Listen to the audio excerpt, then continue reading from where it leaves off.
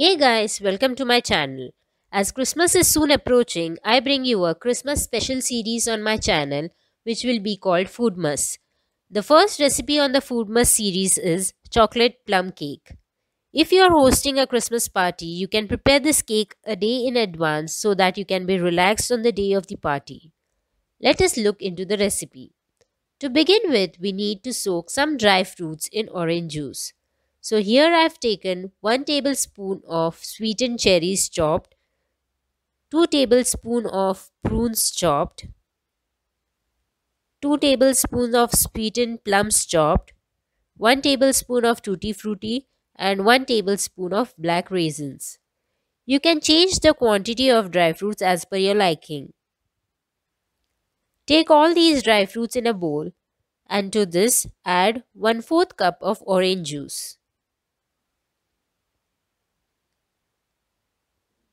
Mix the dry fruits with orange juice and leave it for at least 2 hours.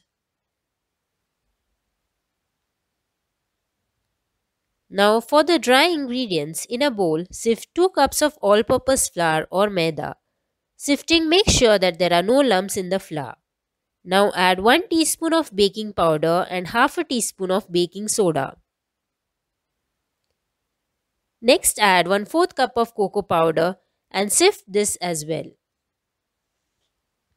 Mix all the dry ingredients together and keep it aside. In another large bowl, add 1.5 cups of powdered sugar. In this, add 1 cup of butter which is at room temperature. With the help of a whisk, mix the butter and sugar together till it forms a cream-like texture.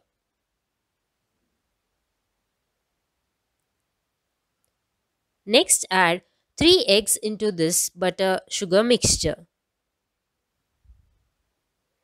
Mix it well till there are no lumps and you get a smooth mixture. Now we will add half portion of the dry ingredients into the wet ingredients. Mix it till the flour gets combined.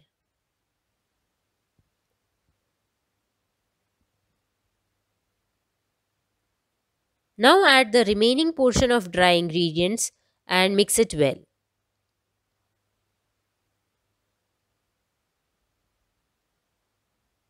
Add half cup of curd to activate the baking soda and 3/4 cup of milk to adjust the consistency of the cake mixture. Add milk little at a time to make sure that the mixture doesn't become too liquidy. Remember to add curd after adding the dry ingredients, else the egg butter mixture may split. Mix everything together well so that there are no lumps and the batter is smooth. Now add the dry fruit soaking in orange juice. Combine this with the cake batter and you have the batter ready.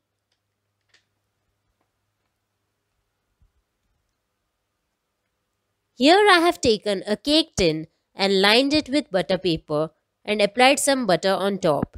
If you don't have butter paper, then apply butter to the container and dust some all-purpose flour on top. Add the cake batter into the container until it is 3/4 filled. Smooth out the top layer. Tap and shake the container to release any air bubbles. This will go in the oven at 200 degrees for 30 minutes or until the cake is done. After about 30 minutes, the cake has become brown on top.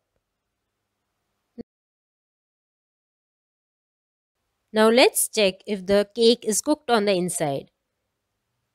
And yes, the stick has come out clean. Now let the cake cool down completely. Now to take out the cake after it is cooled down, loosen the edges with the help of a knife. Then turn over the container on a plate and gently tap it. Take out the container. Slowly remove the butter paper on top.